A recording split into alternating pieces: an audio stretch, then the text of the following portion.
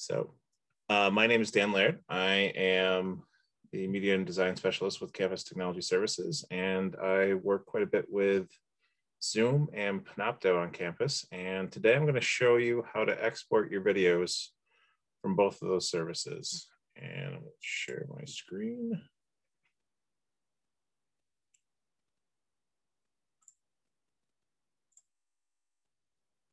Okay.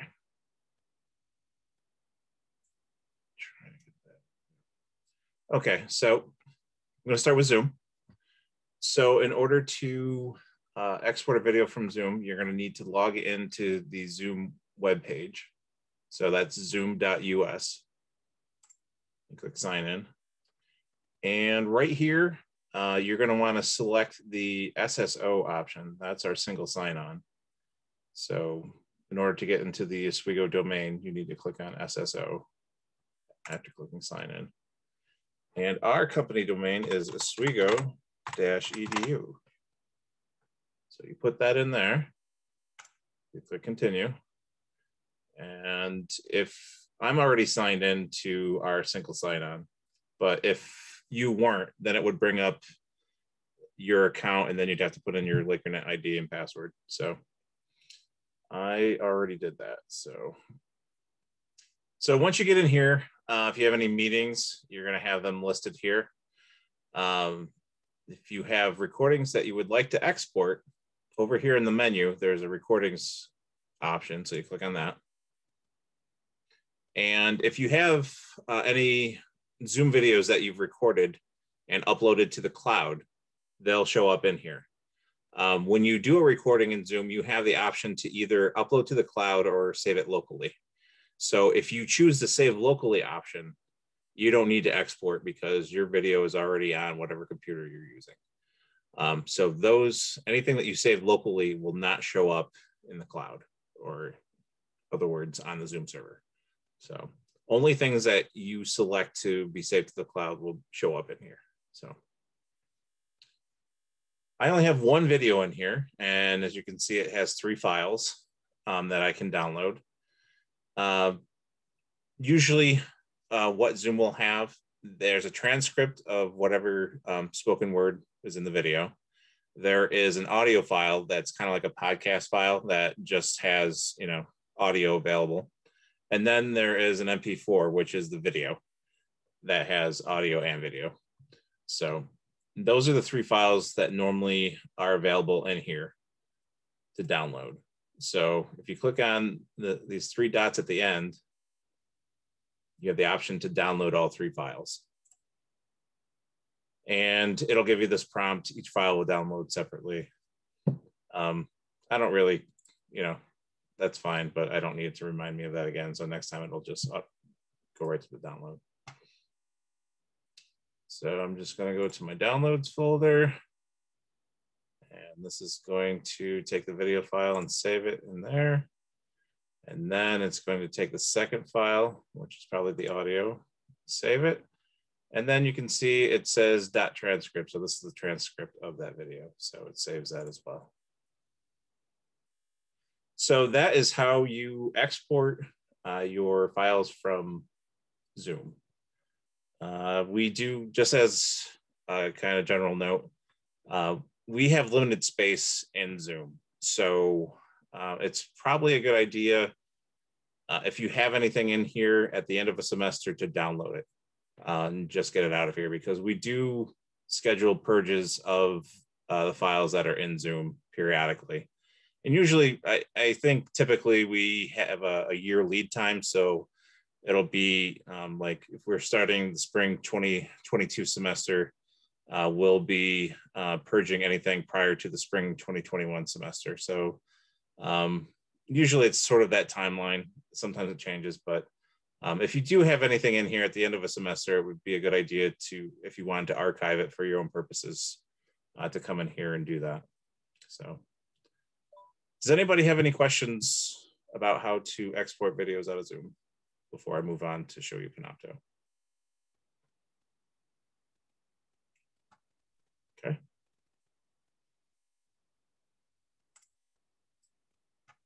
Jay, can you see my Panopto screen? Yes, I can. Yes, I Okay. can. Yeah, and for Zoom, Dan, I use local because I need that content right with me, and then I can drag it into Adobe and start working, so, but I appreciate knowing how to go from the cloud and Yeah, things. it's more for like a lot of faculty. There's a Blackboard plugin for Zoom that automatically takes the cloud recordings and makes links inside of Blackboard so students can watch the videos. So it's kind of more for that purpose. That's usually the only thing that you'd want to have a cloud recording, is if you're using the Oh, Blackboard go plugin. ahead, sorry. Have you taken a look how D2L is going to do that yet, or no? No, but usually with the different LMSs, the LTIs are pretty similar. Like they're all pretty much cookie cutter and look the same. So I would expect, D2L is a major LMS, so I would expect the interface to look pretty similar. So nice. probably would work.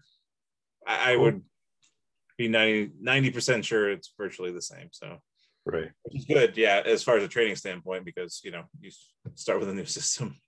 Oh my God, yeah, little hiccups and learning curve as possible. definitely. So for Panopto, if you have a Panopto folder, you can either access it through Blackboard, which a lot of people do, or you can go through directly to their website. We do have a Panopto page on CTS. Let's see.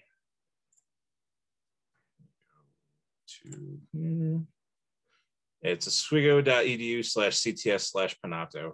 So this will give you some information about Panopto and setting it up.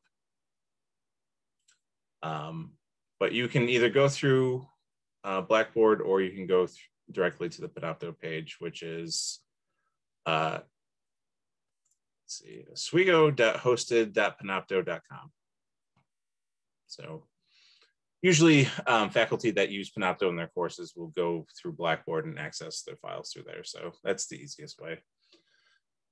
Okay, so if you're in your folder and you're looking at your videos, and say this first one in your list is something that you'd like to download and have a copy of it outside of Panopto. So if you hover over here and click on the settings button, that'll bring up this menu. Over here on the left, click on outputs. And this will give you a couple different options of files you can download. You can see right here, video podcasts, which is just another name for video file.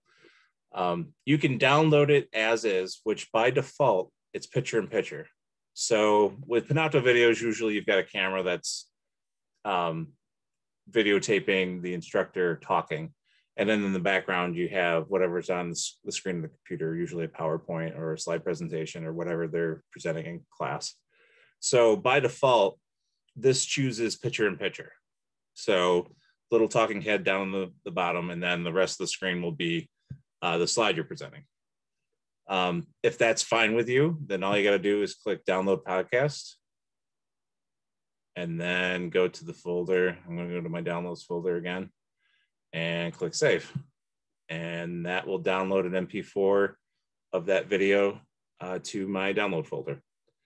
Say for whatever reason, you didn't care to have the person in the front of the room. Like if that talking head portion of the screen is kind of blocking what you're presenting and you would like just what you're presenting to be in the video, you can do secondary video only, I believe it is. Yep. The talking head is the primary video. The secondary video is the screen capture. So say you just wanted the screen capture, you can click on this, make that change and click apply.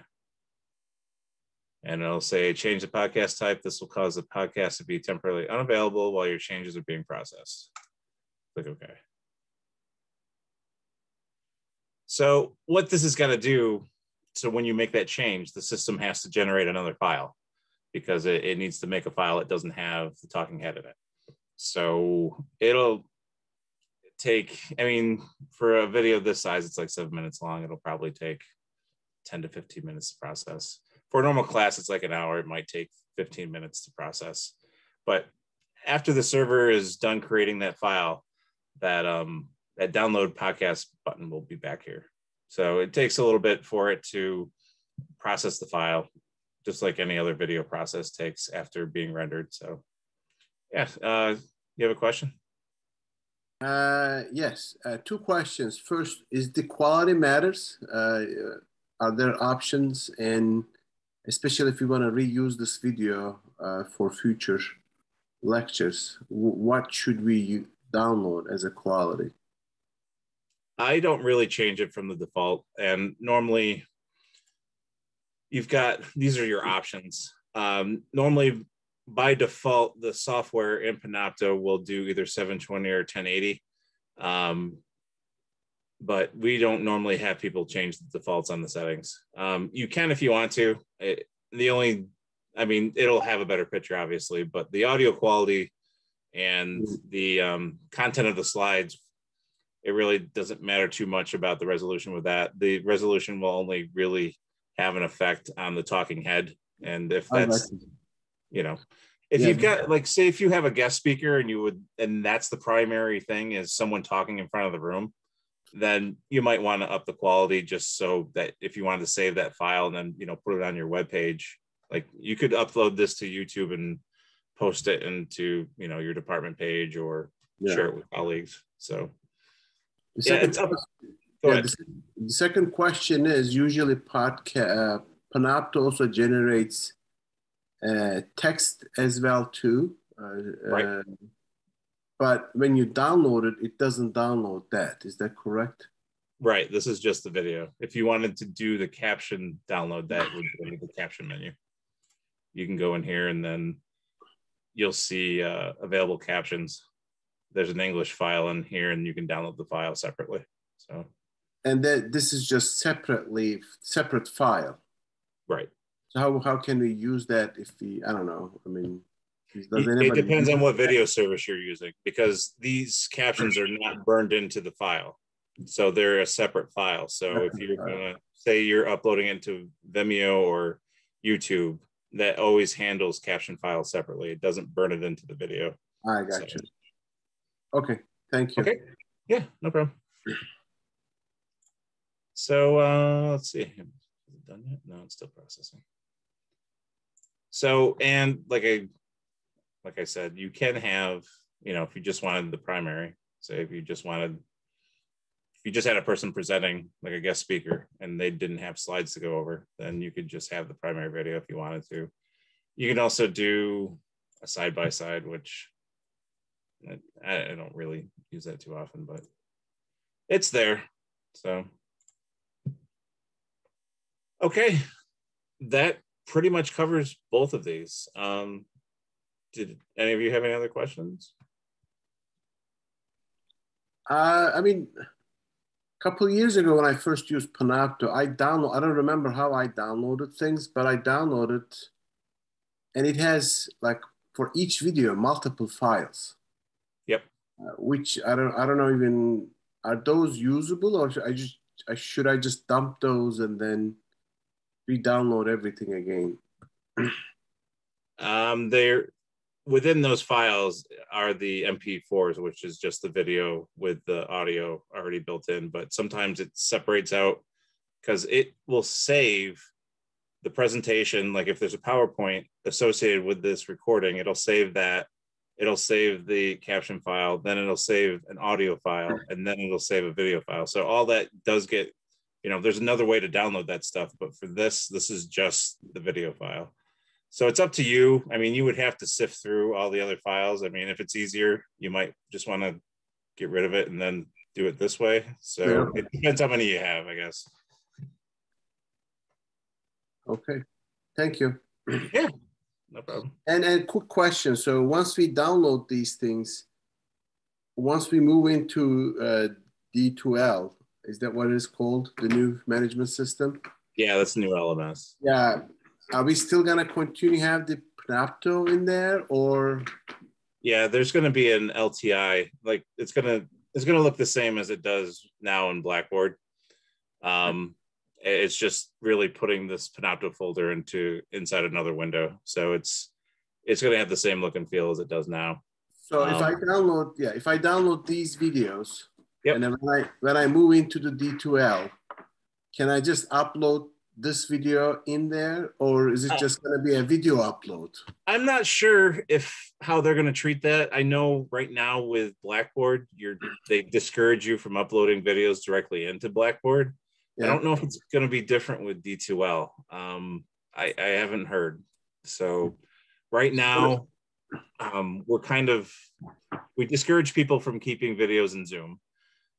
We were telling people to keep their videos in Panopto, but they've now told us that they're going to be imposing space limitations on our server.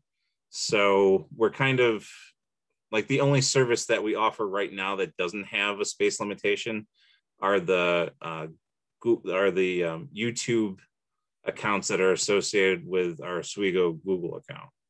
So for some reason, the videos that we upload into YouTube with our work accounts aren't taking up space in our, if you look at the space being taken up by each person on campus, YouTube collections aren't being registered. So that's the only thing right now that I would really recommend people putting their stuff into and not having to worry about, having to purge it and, I got you. So, I mean, man. And plus YouTube's a fairly easy interface to, manage videos with. So it's, it's designed to manage videos, so it works nice if you want to share them out or put them into your courses. So, I mean, the only thing is in YouTube, I don't want to make it public, so I don't know what is the easiest way of doing it.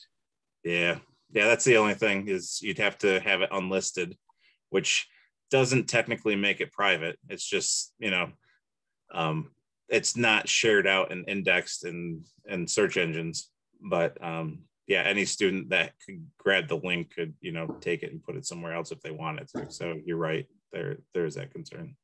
Okay. Thank you. Yeah, no problem. All right. I think that's it.